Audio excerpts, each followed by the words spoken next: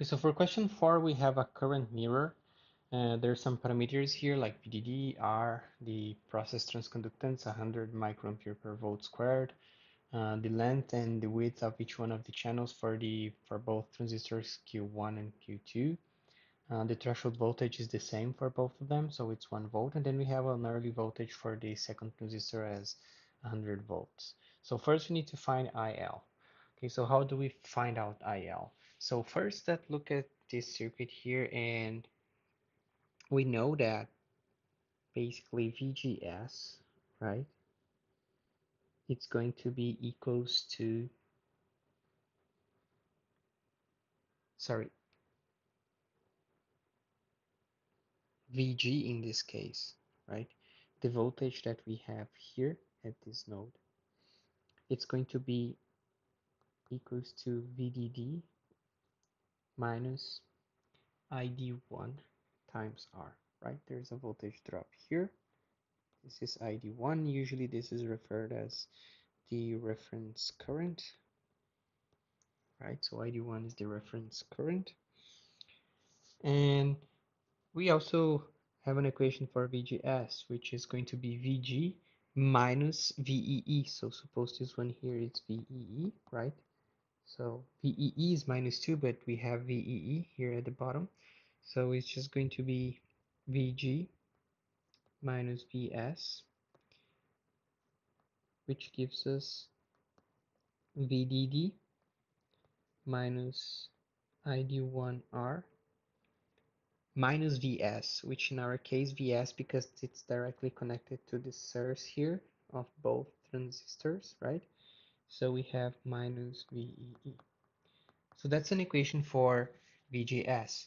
Now, for this operation as a current mirror, we have the transistor operating in the saturation region. So we have an equation for ID1 that it's 1/2 the process transconductance times the ratio WL for the transistor 1 times VGS minus VT1 squared, right? So if we substitute this equation here and here, we are going to be left with an equation in terms of ID1, right? So we can substitute that, and then so if we calculate this term here, we'll figure out that for transistor 1 that um, leave us with 0.2, and again we are using currents in milliamperes and resistance in kilo ohms, and then voltages in volts. So this entire term here, if we pass it like multiplying the ID1 on the left hand side, we get 10 ID1, right? And that's equals to this term here squared, which if we substitute the value of VGS is going to be VDD, right, minus ID1R. And now let's substitute R. So in this case, R is given to be 1K. So we are just going to leave as 1, right? So ID1 minus VEE minus VT1 squared. So this one here leave us with 10 ID1, and then I would just like uh, I'll get like the terms that we know inside a parenthesis to like simplify the squared here. So we have VDD minus VEE minus VT1 as a constant because we know we know VEE, we know VDD, and we know VT1. So we are left with ID1 squared, right? Minus um, minus 2 times ID1 times VDD minus VEE minus VT plus VDD minus VEE minus VT squared. So if you substitute the values here for VDD equals to 8, for VEE minus 2, and for VT 1 volt, and then we just put this on the right hand side, we get a quadratic equation that it's ID1 squared minus 28 ID1 plus 81 equals to 0. So this is our term C, this is our term B, and 1 here is our term A. So if we solve this quadratic equation, we get that ID1, it's either 24.7238 milliamperes or 3.2762 milliamperes. So we're going to take this 3.2762 milliamperes because that's the one that gives us the operation of the correct operation of the MOSFET. So if we proceed calculating VGS, right, then we get VDD, so the equation that we had up there, times R minus VE, right? So this gives us a value of VGS that it's equals to 6.7238 volts. Okay, and now because we know the value of VGS, and this VGS is the same here and here, so it's the same for both transistors, we can calculate the value of the drain current flowing in the second transistor, which is going to be the load current that we have here, right? So this means that the current IL is equals to the current ID2, which is 1/2 the process transconductance, right, prime, Kn prime, times the ratio between width and length of the second transistor, times VGS, which is the same as this one here, right, minus VT2, which is the same squared, which is the same that for transistor 1 volt.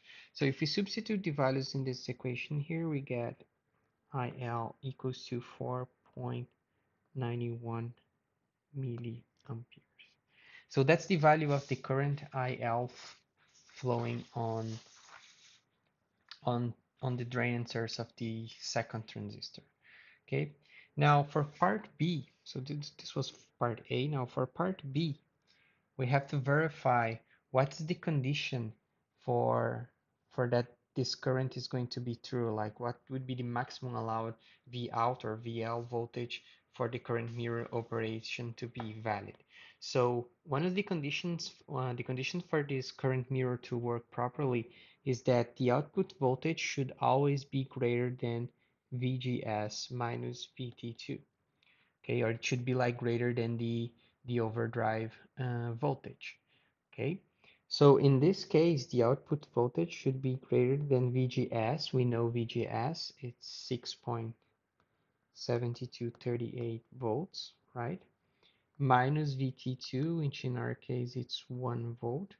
And this gives us a condition where V out should always be greater than 6.7238.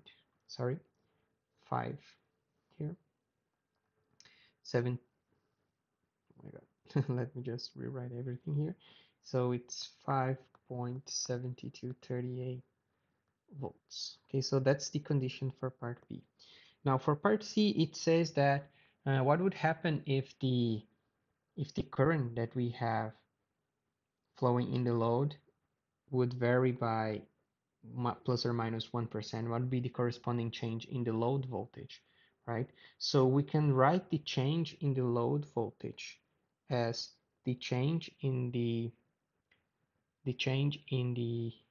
output current times the output resistance. And the output resistance, in this case, it's calculated using the early voltage divided by the output current, the nominal current that we have.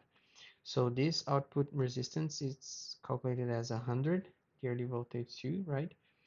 Divided by 4.91 milliamperes, right? So this gives us an output resistance that it's 20.349 kilo ohms. And now we back substitute this one in this equation.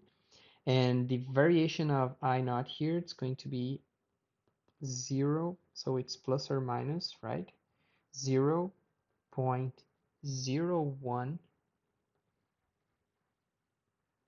times 4.91 milliamperes, right? times the resistance R naught, which is 20.349.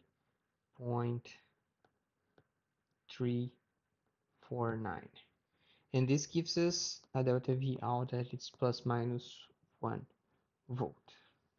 Okay, so that's it for this problem.